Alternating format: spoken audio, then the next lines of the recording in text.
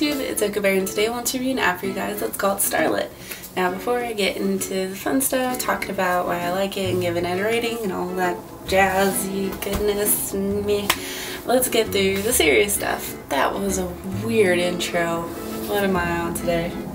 It's been a weird day. So Starlit is made by Rockhead Games. Become the greatest star keeper in the upper world. Help Bo and Kiki the Starlit find and return the stars that Nuru has stolen from the sky and hid across the lower lands. Go on epic adventures that will have you explore fantastic worlds, frighten nightmarish enemies, collect dazzling treasures, and solve brain-teasing puzzles using an array of special suits. Starlit Adventures is an original action/adventure platform free-to-play game for all ages specifically designed for mobile. You'll have lots of fun with clever controls, adorable and cute characters, beautiful visuals, a wide range of gameplay mechanics to deliver a valuable and memorable experience. Alright, so the first thing I want to talk about is how this game controls. Wow, my voice just went like an octave deeper. Okay, we'll just roll with that then. The way the game controls is you have simple buttons that do left, right, and your dig down button.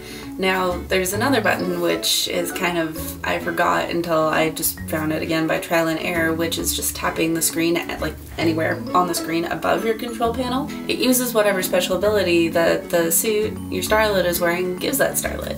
That was a bad sentence, that doesn't make a lot of sense, but your suits that you wear and power up your little bear mole star nose thing gives them special abilities. There's like a bombing suit, electrical suit, regular adventure suit, and then like bow and arrow suit.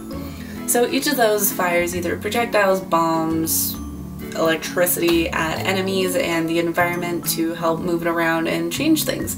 Specific levels want you to use specific suits, and there are some prizes that you can only get and some secrets that you can only get when you use a specific kind of suit.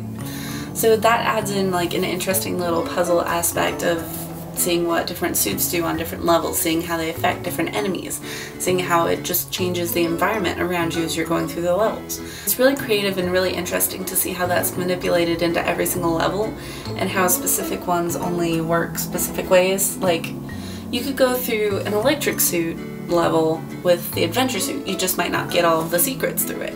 So it's really nice because a lot of times in games like this where you have a power-up suit, you have to like pay money or pay a certain type of thing to use it, and then you can only get through that level using that suit. So if you don't have it, you're stuck. This one, you might not get all of the special secret-y things, but you can still get through the level, which is awesome. It makes for good consistent gameplay, it makes for moving through levels really easily, and it just makes for fun gameplay because you get to like shooty shoot at things. So quick rephrasing of the suit explanation. There are 3 suits that you get normally. It's the regular adventure suit, the archer suit, and the bomber suit. You get those for free. Certain levels will give you the other suits for free just to try and have fun with, which are really fun.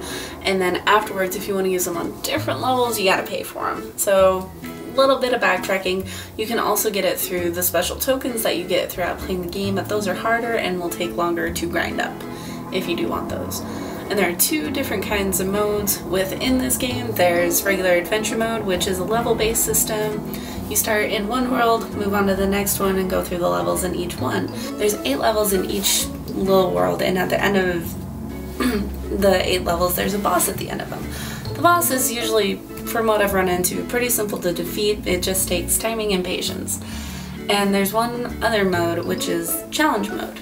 It's where there's a bunch of different types of challenge, like Christmas challenge, free fall challenge. You get through them and it unlocks the next one.